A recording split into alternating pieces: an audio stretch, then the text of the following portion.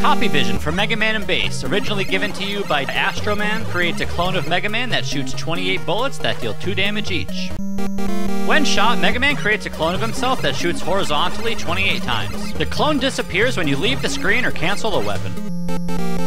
Each shot from Copy Vision deals 2 damage, that's twice Mega's Buster.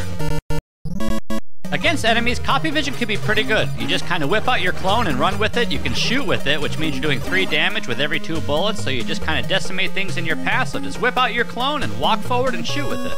You can also use the copy to attract enemies, and they will not attack Mega Man. They'll attack the clone instead. Copy Vision has some unique interactions with objects, like walking across precisely timed on-off blocks, baiting Bakazura block shooters, and even shooting movable platforms. Overall, this weapon's really strong, but it does require some precise setups. What's stronger than 1 Mega Man? 2 Mega Men! Subscribe for more.